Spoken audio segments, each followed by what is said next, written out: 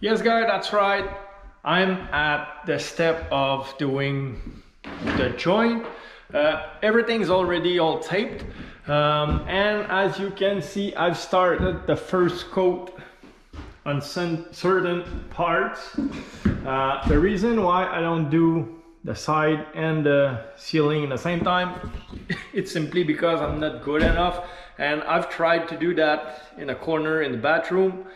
And as soon as I've one side done, when I start doing the other side, I keep messing the first side up. So for this reason, I decide that I will do only one face of a corner. I will let it cure or dry. After that, I will do the other face. As you can see here, I haven't done neither the ceiling or the wall side of these corners because I will let them dry completely, and after that I will do the other side. It's not like I'm losing a lot of time doing that because as you can see, I add a lot of joint to do, or a lot of mud to spread all around the house. So just today we spread.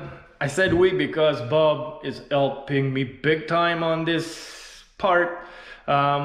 He done all the beam and the fake beam, pretty much all the ceiling on this side. It's Bob's job, so a big thumbs up for Bob to helping me on that.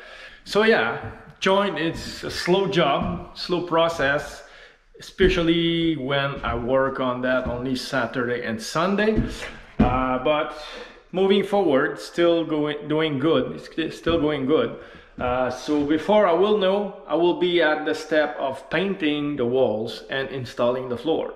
So this was a quick update on what step I am at the moment on the job. So I will update you as soon as I will start painting the walls, but in the meantime, you still have a video every other Friday morning on how I build beams, headers and stuff like that. So on this, please don't forget to subscribe to my channel and hit the notification bell so you'll be notified as soon as I will release another video. So on this, I wish everybody a great day and see you later. Bye.